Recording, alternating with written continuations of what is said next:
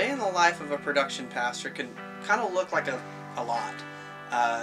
Some days I'm here starting my day out in my home studio doing some recording of background music for videos or doing some editing of videos.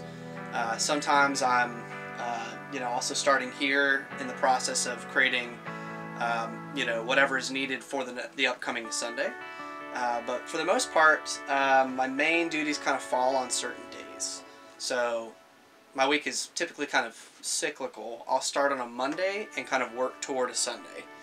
And so what that looks like is Monday mornings, I start here at home before going into the office, and I will edit the sermon that was preached on Sunday. We'll basically pick one of the two services, whichever one I kind of think came out the best. And then I will take that and I will edit it and turn it into a podcast that we publish weekly.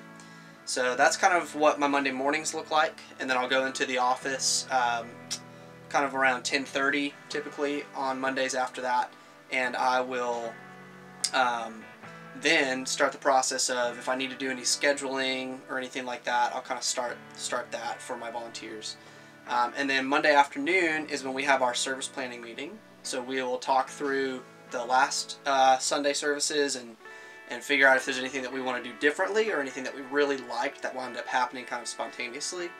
And then talk about the upcoming service, and then if we've got big events like night of worship or anything else like that, we also talk about that in that planning meeting.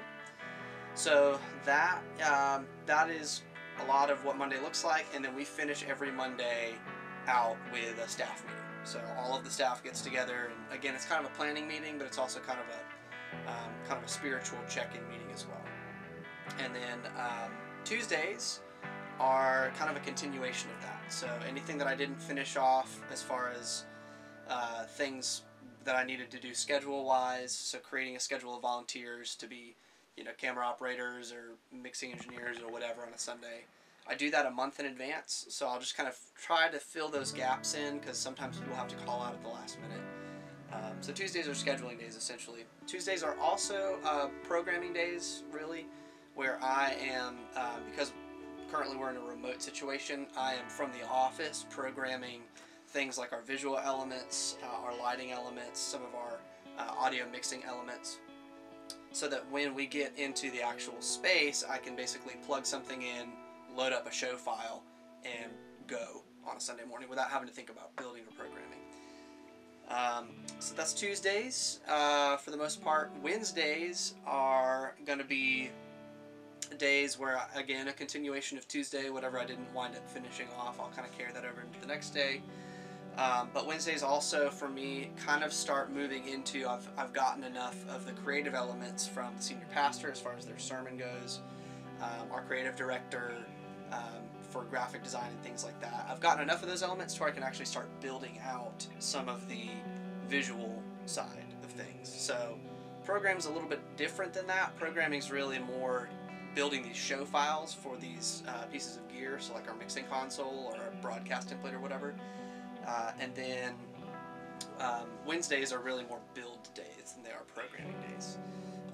So again, that typically will take most of a Wednesday, and then pick up Thursday. Thursday's kind of a finalization day. So anything that I haven't gotten done, or that it's kind of been on the back burner, it's not an immediate thing that needs to get addressed that week, that will happen on a Thursday.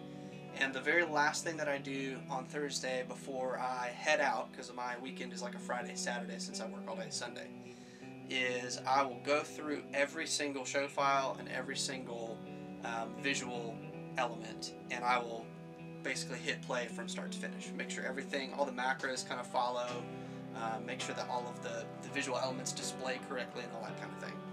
So that when we get to Sunday morning, I just have to plug it in, put a volunteer in front of it, and tell them, all right, push play, and we'll go through what this looks like. So that's kind of a typical week for me.